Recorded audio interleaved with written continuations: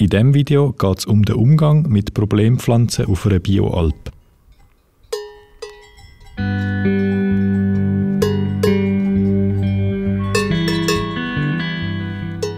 Die Alp Wasserberg wird vom Käthi und vom Gerold Gwerder geführt.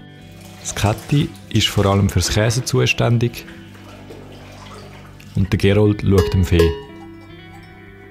30 Kühe ist ja so die Regel, dass wir den ganzen Sommer haben. Etwas weniges Rinderli haben wir jetzt auch noch angefangen.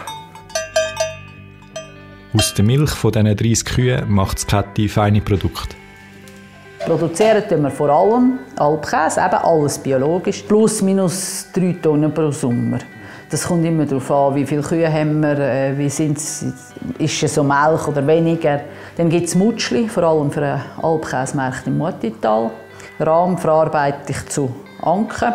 Etwas Kräuterbutter gibt es noch auf den Alpkäsemarkt hin. Und aus Käse, die vielleicht aussen nicht so schaulich sind, gibt es noch Fondue. Für die vielen feinen Sachen braucht es gute Milch. Und für gute Milch brauchen die Kühe gute Weiden. Problempflanzen wie das Alpenkreuzkraut, Disteln oder Placken verunkrauten die guten Weiden. Die Disteln können das wie gesagt da rauf.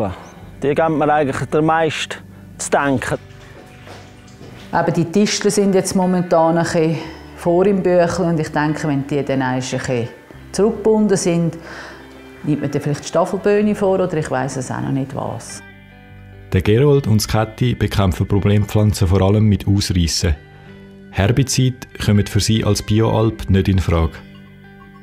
Für mich geht einfach nicht zusammen, wenn du Alpkäse machen und der für so gut und gesund anpreist und nachher gehst du spritzen. Das geht für mich überhaupt nicht zusammen. Und das wäre jetzt biologisch oder nicht. Mit dem Verzicht auf Herbizide schützen der Gerold und das Käthi ihre Tiere vor Vergiftungen.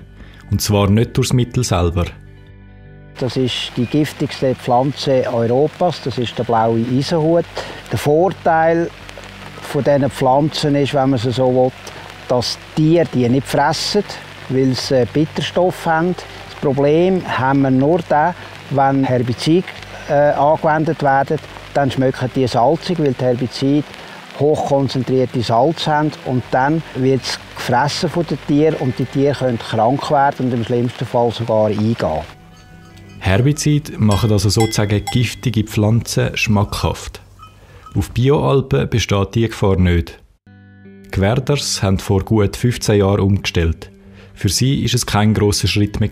Ja, wir haben eigentlich sehr wenig gespritzt vorher schon. Wir haben anders gemacht.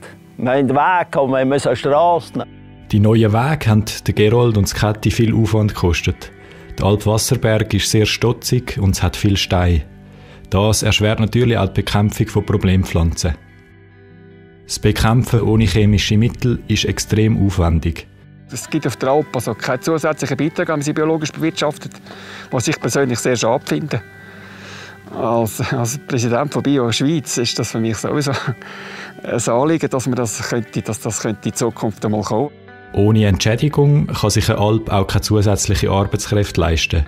Der Aufwand bleibt an den Alper hängen. Eine Lösung, die wir Ihnen hier vorschlagen, ist, dass man mit Freiwilligen arbeiten könnte. Diesen Leuten muss man einfach genau erklären, was sie machen müssen. Wenn keine zusätzliche Hilfe gefunden wird, muss man sich aufs Nötigste beschränken. Das heisst, man schaut, welche Flächen sind für den Betrieb am wertvollsten und wo ist das Verhältnis von Aufwand und Nutzen am besten. Wo man etwas hätte machen sollen, zeigt sich spätestens bei der Alp-Kontrolle.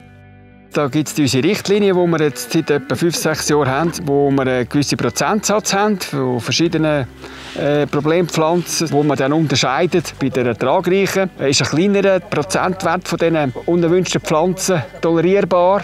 Und natürlich bei Alpweiden, die eben mit viel Stein und Steilheit drin hat, wie hier, dann können wir einen grösseren Prozentsatz an diesen Problempflanzen tolerieren. Wie hoch der Anteil an Problempflanzen darf sein, hängt also von der Qualität von einer Wiese ab. Das Gleiche gilt für die Verbuschung mit Zwergsträuchern.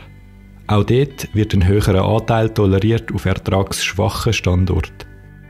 Für das Bekämpfen von Verunkrautung und Verbuschung hat der Alpkontrolleur eine klare Empfehlung.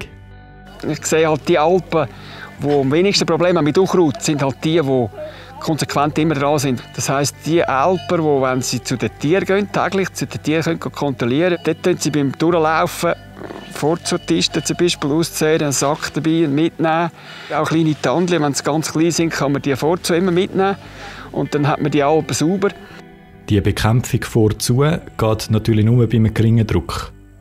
Auf Weiden, wo es fast nur noch Sträucher und Unkraut hat, ist eine Bekämpfung schwierig. Wenn du grossflächig stark verbuscht hast, wie wenn es jetzt ganz steil ist und der Alp nicht mal kommen, dann sagt man, gut, die Alp, dann ist da oben jetzt halt nicht mehr eine Alp, ein gewisser Teil. Dann wird die Alp einfach kleiner und die Bestossung auch kleiner, weniger Beiträge, Alpbestossungsbeiträge. Auf der Alp Wasserberg wird man es nicht so weit kommen lassen. Der Gerold ist zuversichtlich. Mit Mai und dann stellenweise vielleicht noch ein bisschen Milch am Magmas zurückdrücken. Und jetzt auch mit der Rinderli noch ein bisschen hobeln. Dank der Rinder können die Gwerders auch auf abgelegeneren Weiden einen gewissen Weidedruck erzielen. Das verhindert Verbuschung und hilft auch gegen viele andere Problempflanzen. Das Beispiel von der Alp Wasserberg zeigt, dass die Bekämpfung von Problempflanzen auf einer Bioalp herausfordernd, aber machbar ist. Je nach Pflanzenart gibt es verschiedene Bekämpfungsmaßnahmen, die funktionieren. In der Beschreibung findet ihr Videos, die die Bekämpfung von verschiedenen Problempflanzen erklären. Weitere Informationen gibt es auf baturaalpina.ch.